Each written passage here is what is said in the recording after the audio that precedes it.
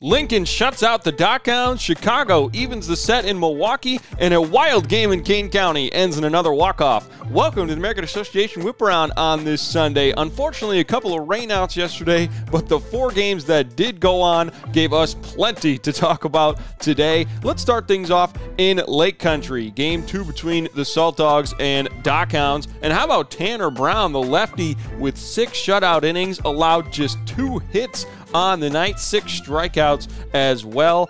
And top of the 5th, no score. Drew Devine changes that. His 7th home run of the season, a 2-run shot. The All-Star drove in all 3 runs for Lincoln as they take it 3-0 to Milwaukee. Game 2 between the Dogs and Milkman. Again, a big set in the East Division. And Kyle Mora was outstanding for the Milkman. 7 shutout innings of his own, 5 hits, 7 strikeouts for the right-hander. This was a low-scoring affair until the late innings. 1-0 Milwaukee in the 8th. Josh Altman finally puts Chicago on the board with this RBI double, and plenty more action to come in the 9th as Peyton Eels blasts his first career professional home run to put Chicago up 5-1. A 4-run 9th inning gives the Dogs the lead they need as they take Game 2 of the series 5-1 and even the set. To Kansas City, Game 5 of 6 between Winnipeg and Kansas City. Top of the 1st, Max Murphy.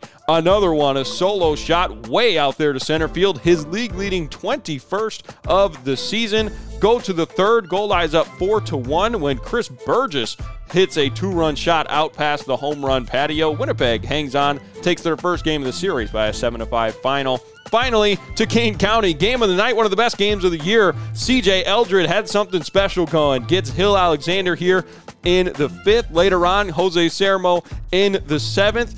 Eldred had a no-hitter going until the 9th when Elmer Reyes breaks it up, the first batter of the 9th inning. But what an incredible start. Later on in the 9th, though, down to their final strike, Brett Boswell rips an RBI double to put Cleburne on the board, robbing Eldred of his complete game shutout. We go to extra innings when, check this play out from John Cristino behind the backstop. What a diving grab.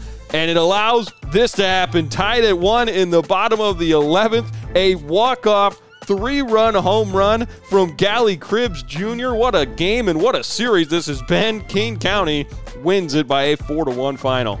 Here's your final scores from Saturday night. Again, the games in Gary and Fargo-Moorhead, both affected by rain, setting out some double headers today. The 6-game sets in Kane County and Kansas City are both at 4-1 in favor of Kane County and Kansas City. The sets in Milwaukee and Lake Country both tied up at a game apiece. And here's your schedule for today. We've got plenty of games with 2 doubleheaders starting at 1 p.m. Most of the rest of the games also start at 1 p.m. with the final first pitch at 1:35 in Lake Country. You can catch all the games this afternoon at aabaseball.tv or get your last-minute tickets through the AA Baseball app. I'm Matt Yeazel for the American Association, where we play to win.